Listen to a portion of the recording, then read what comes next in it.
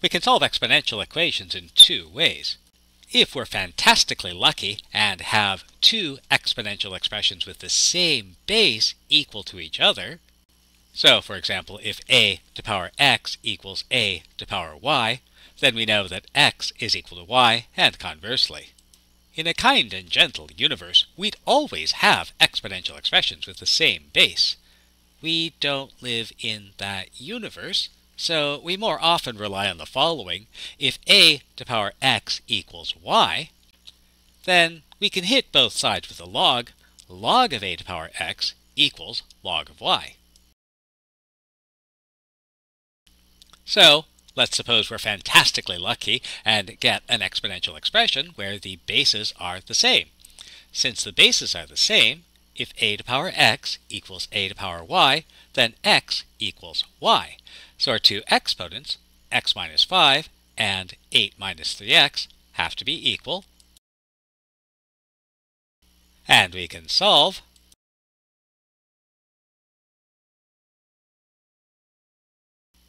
Getting our solution. And this is probably about the only time we'll ever be so fortunate as to have two exponential expressions with the same base. So let's try to solve this. Since the bases are equal, we can write the exponents equal. Oh wait, that's not right.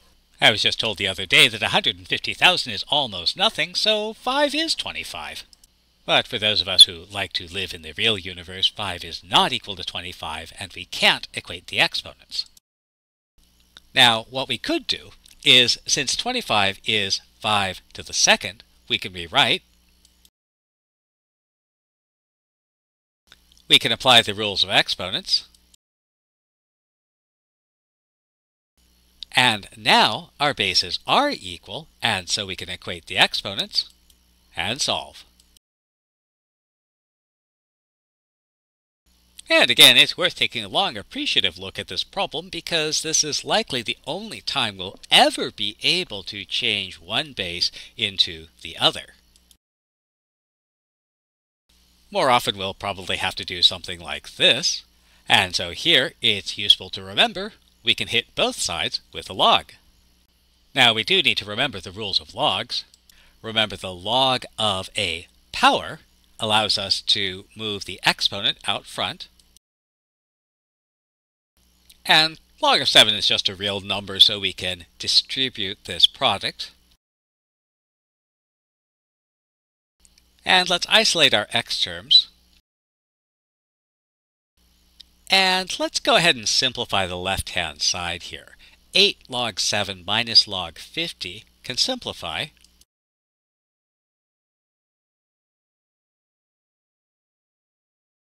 And, solving for x, and if we want to know what this value is, we'll use a $10 scientific calculator. One useful thing is that because we can handle products and quotients with logs, as long as our expression doesn't have any additions or subtractions, we can hit both sides with a log. So here, let's hit both sides with a log. Now, on the left-hand side, we have the log of a product, and our rules of logs say the log of a product is the sum of the logs. We have the log of a power, so we can rewrite that. We have the log of a quotient, so we can rewrite that. The log of 1 is 0, and so our left-hand side simplifies. Again, let's isolate our x. And we have a difference of logs which can be rewritten as a quotient. And we can solve for x.